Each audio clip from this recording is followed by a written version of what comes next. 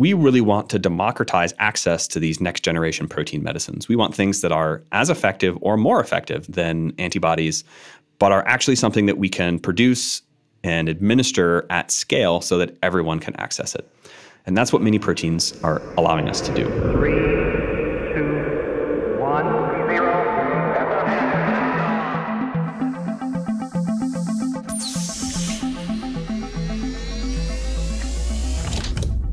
Welcome aboard the System 76 transmission log. Our broadcast is about to begin. This is the latest on System 76 computers, manufacturing, and Pop OS. Now for your in-orbit crew. Thanks for joining us. We're excited for today's episode. We have some great company announcements and a really cool guest from AI Proteins. We'll be talking about how AI is used in healthcare with the potential to make treatments more affordable. The hottest topic around the office as of late has been Nebula chassis. We've made some amazing updates to that product, and it's really now been able to come over into the Thaleo product line. It's unlocked a lot of things that a lot of our customers have been asking for a while. We've updated our OSHWA certification now for the standalone chassis. So news from the factory. We are currently automating the production process for launch keyboards via CNC automation. This will enhance efficiency and precision. The robots now handle loading and running the mills and can account for different weights of launch parts. So this will really optimize the manufacturing process. And that's the news. Great. And now our interview with Chris Bahl from AI Proteins. So today we have Chris Bahl, the co-founder, chief scientific officer, and president of AI Proteins. Chris, thanks for joining us today. Thanks for having me. Wanted to let our listeners know, kind of hear the origin story of AI Proteins. Could you give us the background and what your mission is and what you're looking to accomplish? So we are a company that focuses on using artificial intelligence to design next generation medicines. Our mission really is to cure as many diseases as fast as possible, to create as many molecules to help as many patients. We hope to accomplish this using a wide array of methods that we kind of bring all together under one roof. So artificial intelligence is where all of our work begins, but we also have a wet laboratory that we use to actually make the molecules that we design and test them to see if they do what they're supposed to.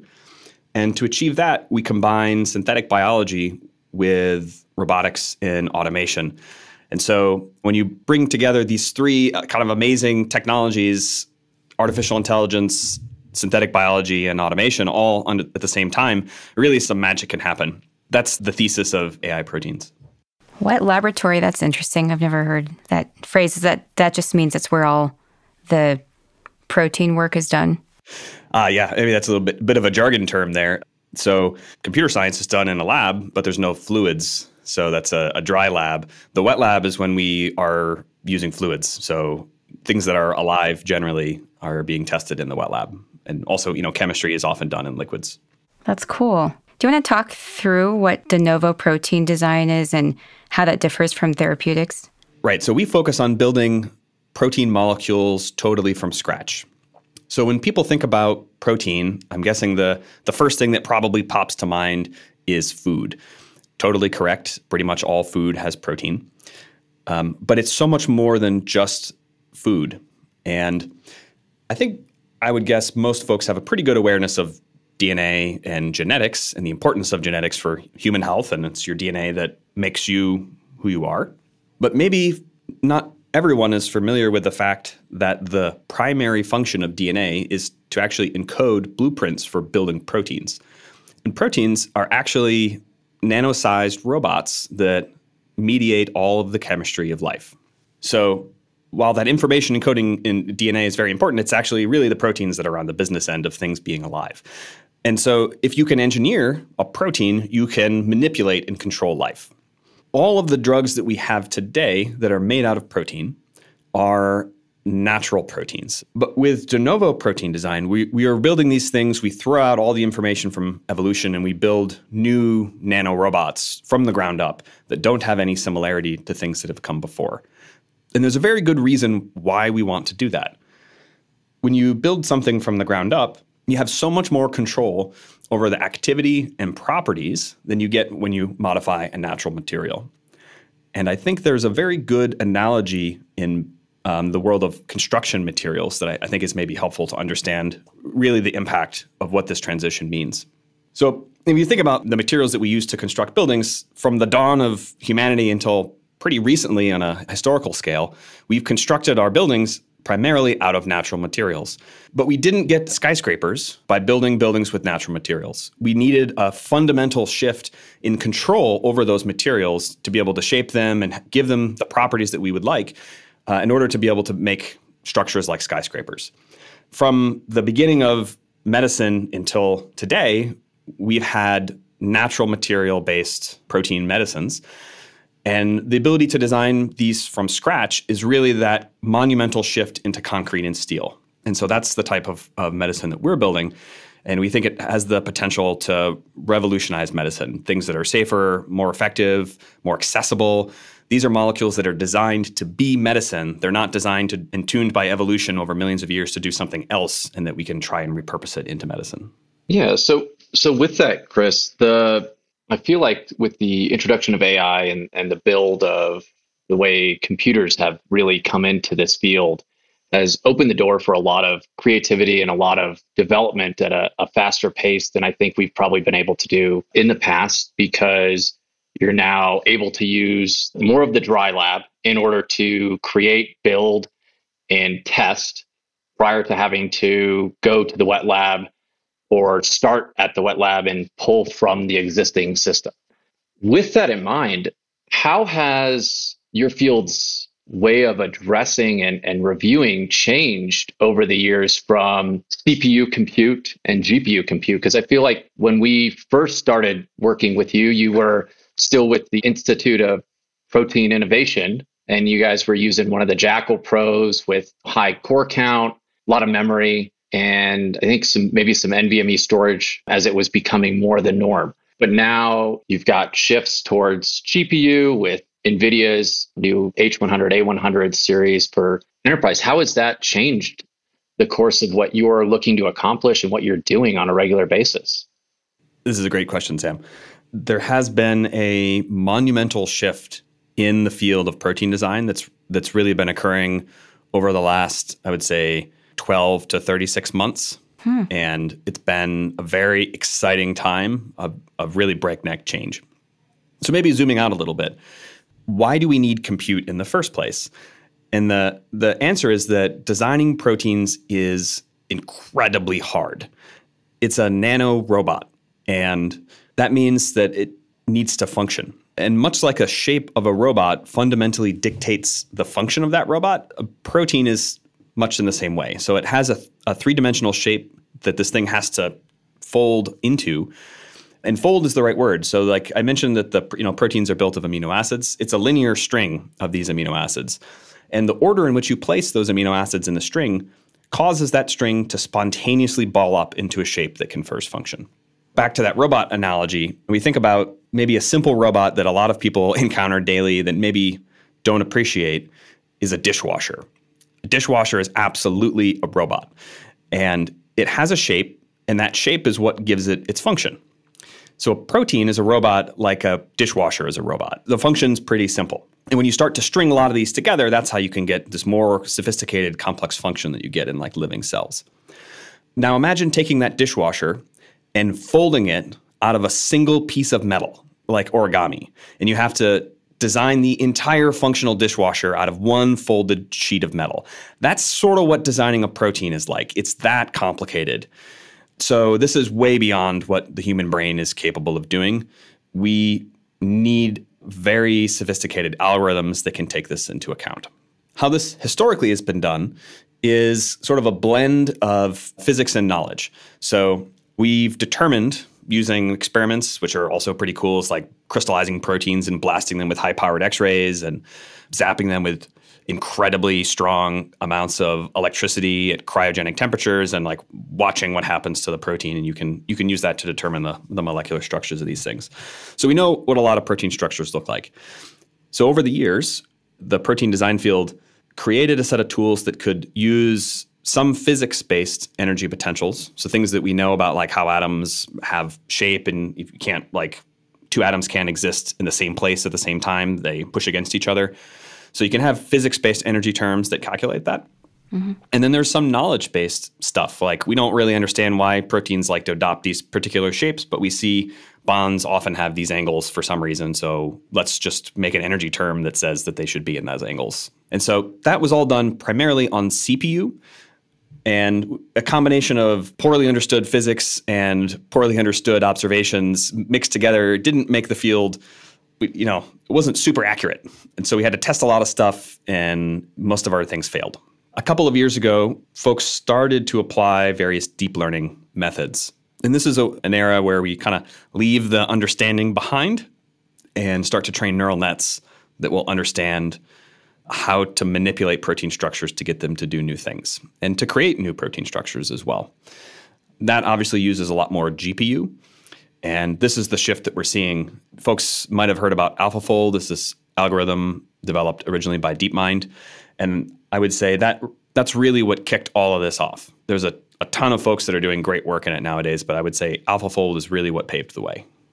That's amazing, the full shift. So essentially with CPU, there was more the human factor within it, and you were having to test, validate, and it required a lot of back and forth. And now with the GPU and being able to apply deep learning and that aspect, it's allowed it to potentially run on its own with variance and learn and create and pull inferences from what you've already done and what you're looking to accomplish, right? So it's amazing stuff. Yeah, that's exactly right. It's been pretty fun. Thinking a little bit more about the human element, it might be helpful just to spend a moment and talk a bit about why proteins adopt these three-dimensional shapes in the first place. It has to do with the types of chemical groups that you have in these amino acids in the string. So some of them are oily and repel water, and some of them are salty and like to be in water. Everyone can do this experiment at home, right? If you pour oil into a glass of water, it's going to separate. They're not going to go together. And you pour salt into a glass of water, and it will dissolve and be in the water. So a protein has salty bits and oily bits.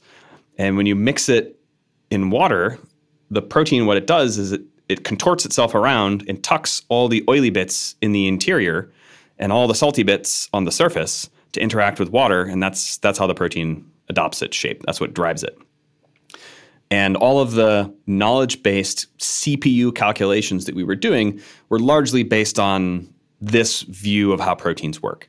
But it's limited, and it's obviously a lot more sophisticated. There's motion, and sometimes there's salty bits on the inside, sometimes there's greasy bits on the outside, so it's not perfect. And the deep learning approaches are able to just observe a lot of different protein structures and infer how the shapes should go together. And they're also helped out by something called coevolution. While the protein field has been moving forward, all science today is moving forward really at breakneck speeds. I mean, it's a very exciting time to be doing any scientific research. This is a true renaissance in all areas. And in the field of genomics, people are going around and determining the genomes of many, many, many organisms around the world, from single-celled microbes to complicated plants and insects and mammals, you name it. And when you look in the genomes of these organisms, you can look at the proteins that those genomes encode and look at the sequences of the amino acids that are in those proteins. And by doing a sophisticated statistical analysis, you can find how the protein evolved over time. And you can also uncover bits of the protein that seem to evolve with other bits of the same protein. So these two components, if they're co-evolving, are interacting somehow in the three-dimensional structure. And so that's another layer that the deep learning approaches use, is more than just observing the structures directly, but also leveraging this massive amount of information about how proteins change and evolve to see that, the hinge on the dishwasher always connects the door to the body. And so you start to be able to infer function for that hinge. Mm-hmm. Very cool. Very neat stuff. So with that, we've had these advancements and we're jumping ahead. We're continuing forward. We're making these leaps thanks to the ability to gain these inferences and be able to look at it from not just a direct path. I feel like Linux and open source and the community aspect of that side from a software appliance is very similar to how the research community tends to go about trying to find the next COVID vaccine or something that pops up and we need to work on and communicate with on different levels with different entities. How is Linux and open source able to help with what you're trying to accomplish and what your goal is for AI protein? Yeah, absolutely. So Linux is the foundation of our entire field. All of the software runs in Linux. We built our own little HPC. It's running Ubuntu. And for to manage all the HPC, we're using Slurm for the job scheduler. I mean, all of the actual infrastructure that lets us do any protein design at all is all a Linux environment. And that's true for the entire field. So that's all based off of open source software. I come from a protein design community called the Rosetta community. And Rosetta is a software package that runs in Linux. It's not open source per se, but it is free licenses for all nonprofit use and very easy to get. And AlphaFold is also fully open source. And all of this has really enabled lots of people to play with AlphaFold. So us and others routinely use it. This is a tool designed to predict the structure of proteins when you know what the sequence is, but you can hack it and run it backwards and cause it and make it hallucinate new protein structures that have never existed before. And so that's also, because the software is open source, have enabled people to take this prediction tool, turn it on its head, and turn it into a design tool, which has been also really fun. That's interesting about the software side. Is the scientific research treated the same as the software where it's released and open to the public? And if it is that something that you find your team using and accessing? Absolutely. So there's a huge controversy going around right now about scientific publishing and all of these gatekeepers that are extracting huge amounts of money and earning billions of dollars a year, holding information hostage, and how the scientific community is kind of revolting at this point. Wow. There's like a revolution going on, and preprint servers are a big part of that. So when scientists have a discovery, they, rather than wait for the peer review process and pay thousands of dollars to a publisher and then have to have their audience pay thousands of dollars to the publisher to access that information that was published, you can just post it to a preprint server and then everyone can see it. And social media has also played a really important role in this. So there's a really fantastic community of scientists that use Twitter, or whatever it's called now. That community is incredibly valuable, and I think it's really hard to overstate the impact that that's had in accelerating research and helping scientists communicate openly with each other.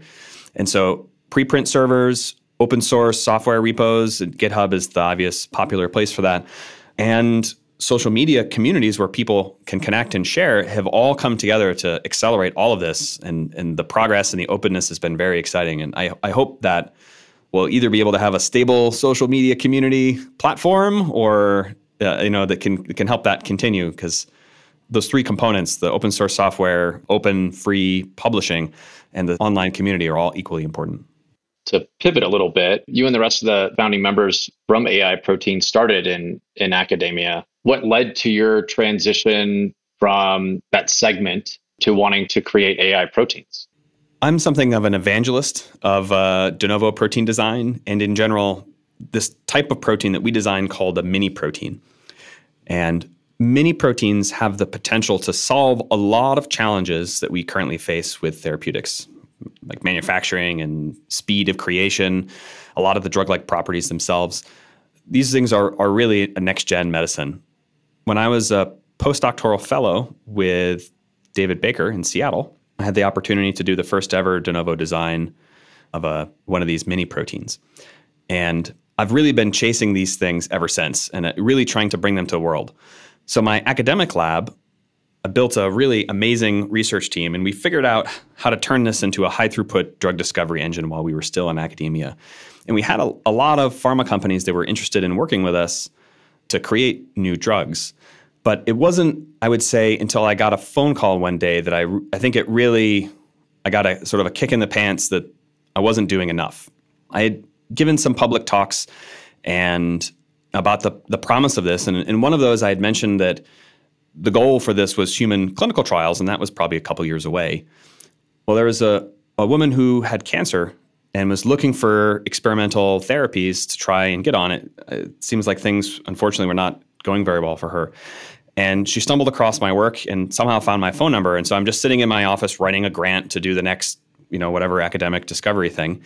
And I get this phone call out of the blue, and I pick it up, and it's this woman, and she's, you could tell that she was really running out of options. And in academia, I think a lot of times we pay lip service to wanting to cure disease and help patients. But it's always someday my discovery someone else will go use to cure a disease. It's not like I'm going to make a medicine and help this person who's on the other end of the line with me. And I think that was a thing where I just realized like I'm not doing enough. And it really hit me hard after that. I mean, I had nothing to offer her. It's just I'm sitting in academia, we're researching how to do this stuff. I don't have any clinical trials to offer you. We don't have anything that's just, I had nothing. And that was really hard. And so I felt like we should be doing more. That for me was the point where I recognized that this technology needs to leave academia if it's actually going to help people. Pharma and biotech is where drug discovery happens and where medicines get to patients.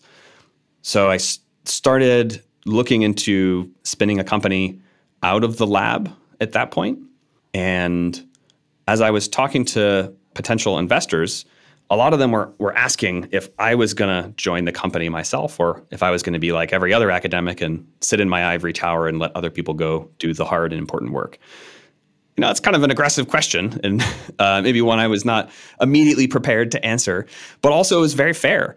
If I truly believe in this, then I should be willing to actually go and make it happen. But, my academic lab also is more than just me. There's a lot of trainees that were counting on the stability of having this research group to be able to get to their next stage of their career and their life. And I don't want to derail someone else's life.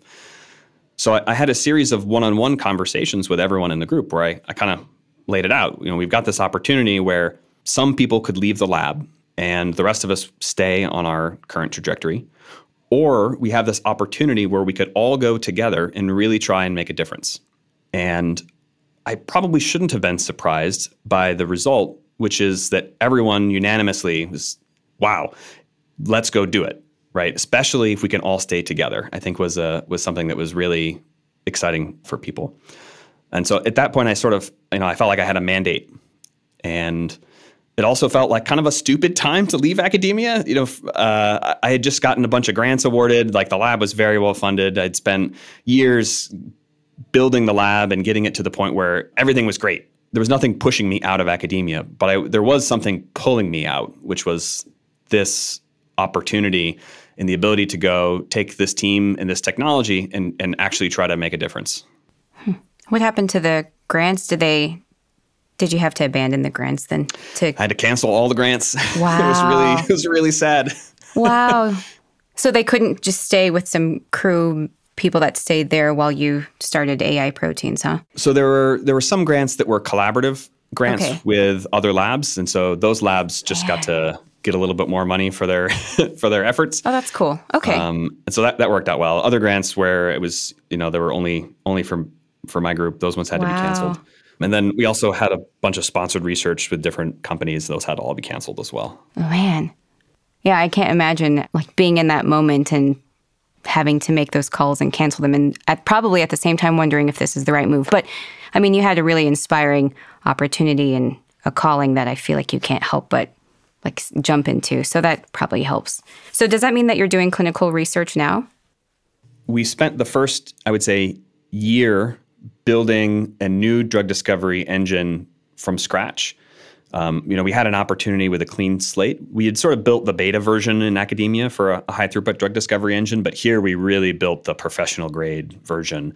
And that took a year to get off the ground, even with all the folks that came with me. So there were, all the postdoctoral fellows, there were 7 folks that all came, and all the research associates as well came. And actually one of the department admins came as well. Oh, wow. She's nice. Fantastic. And so the company's been around for a year and 9 months. And so the last 9 months we've been operating this platform at scale. And we've already created molecules that we've designed, screened, actually produced in the lab and done careful biophysics experiments and shown that they bind to their targets like they're supposed to. And we've done that for 80 programs in 9 months. And just for a little bit of scale, Pfizer has about 100 programs in all of Pfizer that are in the clinic, which is, we're a scrappy little startup. So I think this gives you some sense of the potential of where this is going. Wow.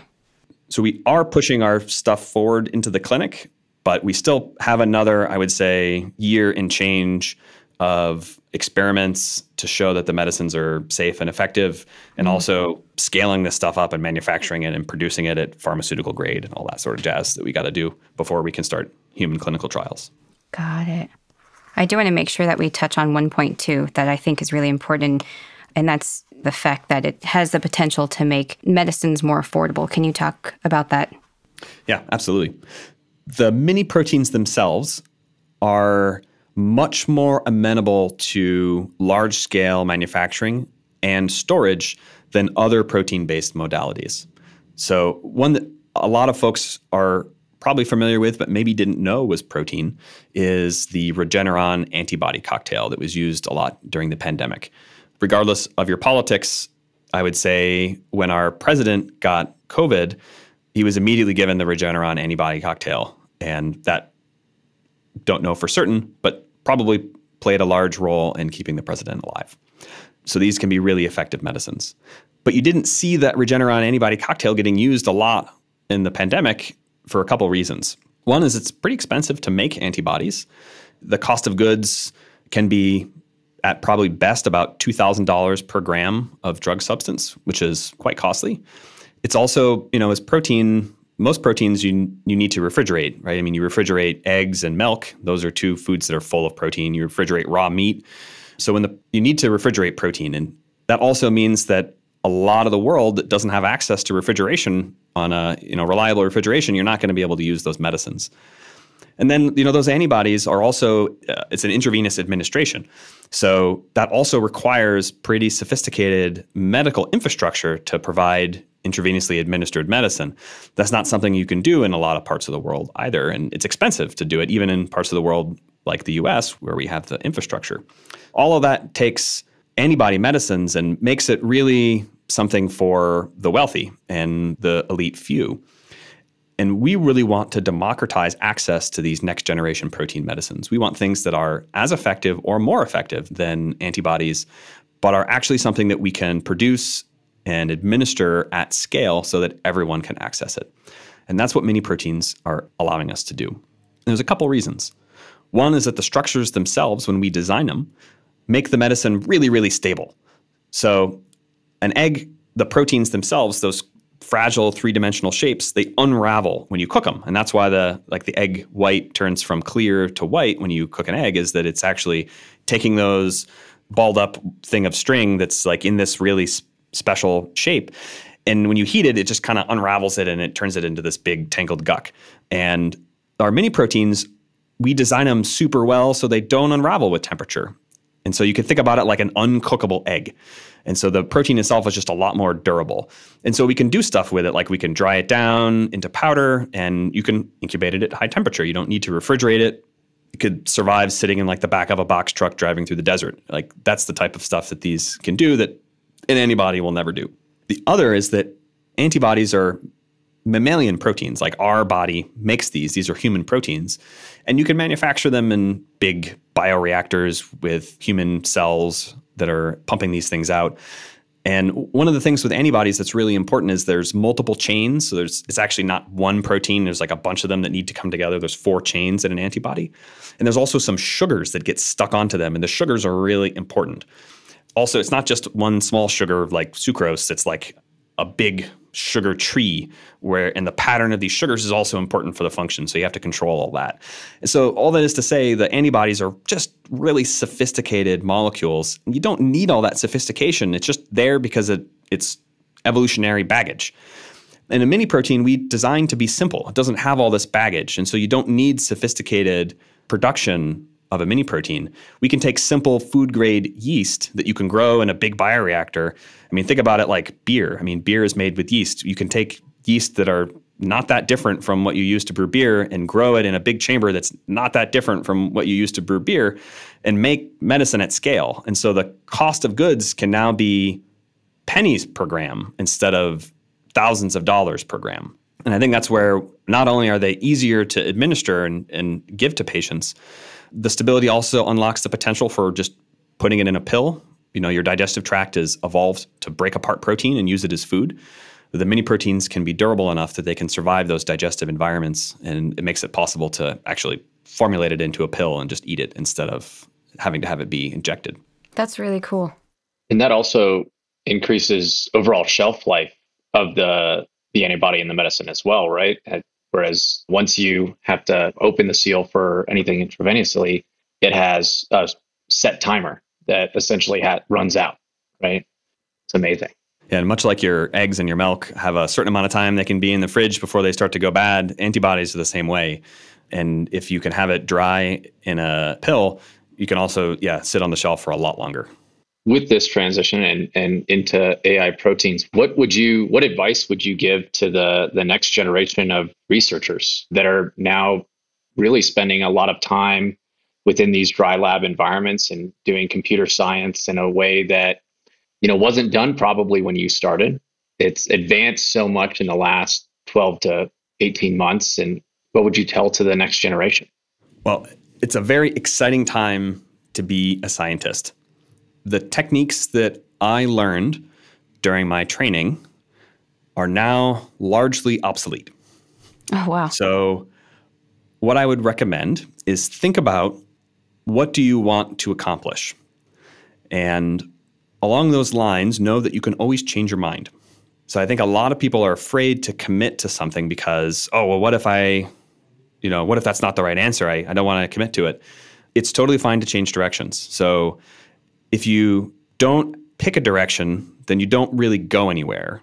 If you pick a direction and change it later, that's totally fine. You'll have gotten somewhere, and then you can point yourself in another place. So I would say just don't be afraid of picking something and pursuing it. And then the other is that training should be for something. You shouldn't just get training to get trained. The whole academic research system is built around trainee labor, and trainees get compensated very poorly. So always have in mind, why am I in this training position, and what is my next step, and how is this helping me get there? Because if you don't have a clear through line to what that training is going to unlock for you, then really what you're doing, I would say, is wasting earning potential, because you may find that you would be in the same spot if you had just decided to go work in a job 10 years later than if you had stayed in training for an extra 10 years. And really all you did was sacrifice earning a paycheck for a decade. Did you know you were interested in AI proteins when you started? I was, I would say, always on the academic track. I didn't really strongly consider biotech or entrepreneurship. And some of it is because I was just isolated from that. During my PhD training, it was always, biotech was kind of the other. We didn't really interact with them. I didn't know much about it. During my postdoctoral training was mostly that, and folks were starting to do more entrepreneurial stuff. But it actually wasn't until I moved to Boston, which is just a magical town, because it's the highest density of nerds, I think, on the planet. And I mean that in the best possible way. And one of the super cool things about Boston is that the academic community and the biotech, startup, pharma community is really all in the same place. It's all one homogenous community, and there's lots and lots of interaction. And there's a great investment community that's here as well. And it doesn't feel like a separate camp. It feels like we're all in it together, and there's not this division anymore. And so it didn't feel quite like I was going to do a different job anymore. It just felt like I was doing the same job at a different organization. And so it made it a lot less scary. And I think that's the magic of Boston. And I'm not really sure there's any place else in the world that people could have that kind of experience. Does it feel like you have other science entities outside of the AI proteins company that you feel like you can lean on, or even if it's maybe a cultural, like we're in this together feeling, as you talked about? Yeah, I mean, the free exchange of ideas is super important. And also collaboration is incredibly important in science. We still actually do a bunch of academic collaborations. Our company is physically located right next to Fenway Park. I can see the big Citgo sign out of the window sitting next to me. And Longwood Avenue is just a couple-minute walk up the street. And, Longwood Avenue is where Harvard Medical School is, Boston Children's Hospital, Brigham and Women's Hospital, Beth Israel Hospital. I mean, it's just it's all right there. When I was in academia, my primary appointment was at the Institute for Protein Innovation, but I also had co-faculty appointments at Boston Children's Hospital in the Division of Hematology, Oncology, and Harvard Med. And I actually managed to hold on to a 0% effort appointment at Children's Hospital. And so we still have some collaborations there, and I get to interact with that research community. It's fantastic. And I also founded and helped co-organize a group in Boston called the Boston Protein Design and Modeling Club. And so this is just a gathering of protein nerds in the greater Boston area. Since the pandemic, we've actually gone online. And so we have actually a pretty good-sized online following now. And this is a seminar series, and it's folks from both academia and biotech and industry that all get together once a month to just share science and eat pizza and drink beer. And it's a great time. Chris, you touched on the academia versus biotech and how that dynamic has significantly changed over the years. In the past, it seems like it was two different entities, two different driving factors of why you would go one or the other. And the introduction of dry labs and computational sciences, do you think that that's a driving factor for pulling those together and then opening up the door to allowing you to really generate the 80 different programs in 9 months in comparison to what some other big pharmas do in their creation? Computation has, without a doubt, accelerated everything that we do. Along with the increase in computational power has also come a lot of cool techniques that enable us to make massive numbers of measurements in a single experiment, like millions upon millions upon millions of measurements in one experiment. And that's obviously too much for any one human to actually look at. And so computation has been really critical in being able to analyze all of those data. Honestly, a lot of even just the measurement in those experiments requires lots of computation often as well. And so that's been a huge accelerator. I think the biotechnology in general is a field that's maturing. And so in the early days when it doesn't work most of the time, that's when it's still kind of an academia because you need to be able to actually create products. I mean, at the end of the day, if you're not a university, you have to be able to make money at some point. And so there has to be a useful product at the end. The technology has to work in order to be able to actually create. So I think that's part of it is the transition for biotechnology out of academia has been driven by the fact that this technology is broadly very useful. It can do all sorts of great, amazing things. And that transition has certainly been accelerated, and the usefulness of biotechnology has been accelerated through computation. Very, very cool. We've been working with you guys for a while, and you have the Lemur laptops. Are you fully a Linux-based shop for what you're doing, or as much as you can be overall with the principles that come with that and a science combination? I mean, Linux is fantastic. I'm talking to you from a Lemur right now. We use Linux laptops, really all from System 76 for the end user workstations. Our HPC is all Linux-based. One of the big things in biotech is a piece of infrastructure called a Laboratory Information Management System, or LIMS. And this is something that all modern biotechs and many pharmas are racing to catch up to do, is essentially a big database that you store all your data in. And it seems kind of obvious that you'd want this, but in the past, a lot of this was kept in paper lab notebooks and PowerPoint presentations and screenshots, and it wasn't very well organized. So we also built our own LIMS, and that's all Linux software. And we've got Linux servers in the lab that scrape data off instruments every night and upload it to our HPC where it's backed up into the cloud. So, super redundant. And all of that is done all through Linux systems, from the firewall to the LIMS server to the workstations to how we interface with it, everything. So what's next for AI Proteins? I mean, you guys, it's a year and 9 months. You've accomplished a tremendous amount in that period of time. What's the next year? I almost want to follow up in a year or so when you said you might be running experiments and to see what you have going on when you're at that point. Yeah. So we are pushing our own programs through into the clinic. And so we hope that we'll be gearing up for human clinical trials 1 year from now. Our goal is in 2025 to have molecules in human clinical trials. We couldn't possibly handle bringing all of the medicines that we can design and create into the clinic ourselves. It takes an organization the size of Pfizer to do 100 clinical trials. And we've got a long ways to go before we're the size of Pfizer. So a big part of our corporate strategy is partnering. We want to work with other groups, other biotech companies, other startups, large pharma companies, everyone who's trying to bring medicine to patients and make a difference in the world. And we can accelerate the process of creating that medicine, but the process of actually doing a clinical trial still requires some innovation to be able to scale, to keep up with the rate that we can design new medicines. So that's going to have to be done in collaboration with others, which is fantastic, right? Bringing humans together to do more good. That's one of the things we're also really looking forward to. I mean, the only other curiosity I would have is if there's any custom layouts or ways that you're interfacing with POP that might be useful to someone who is maybe just starting out in computing and maybe they have their first System 76 machine or just trying POP for the first time and they're entering this field. Maybe there's some tricks or layouts or some customization that you find that your team is using. And there might not be, but curious if there is. The thing that I love most about System 76 hardware and Pop! OS is that it just works. I've been using Linux for a very long time, tried lots of different distros. In the past, when I was in academia during my postdoctoral studies, they handed me a Mac, and I just really was not having a good time with it. So I made a reverse Hackintosh where I scrubbed off the Mac OS and put Ubuntu on there.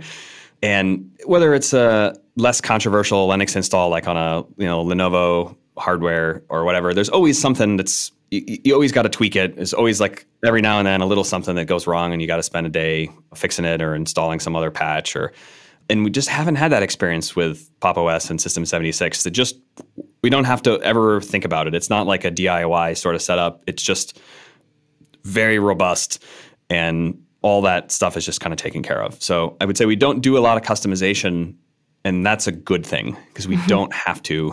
It just doesn't get in the way and allows us to just actually focus on what we need to, which is designing proteins. Yeah, we just talked to another student who was starting up her education. She's going for, I think she said electrical engineering, and she asked her school if she could use Linux, and they told her, no, you're probably going to need to use Windows because of compatibility. And so she used Linux anyway. She's using System 76 Pop! OS and has had no issues. Same thing. So I think it's just one of those things where the majority assumes that there's compatibility issues, and there hasn't been. Well, Chris, thank you so much for joining us today. It was a pleasure to chat with you, to hear about AI proteins, where you came from, what's next, and how you're able to accomplish it within a Linux environment. And it was a pleasure. Thanks so much for the invitation. I had a blast chatting with you guys today. 3, 2, 1, 0.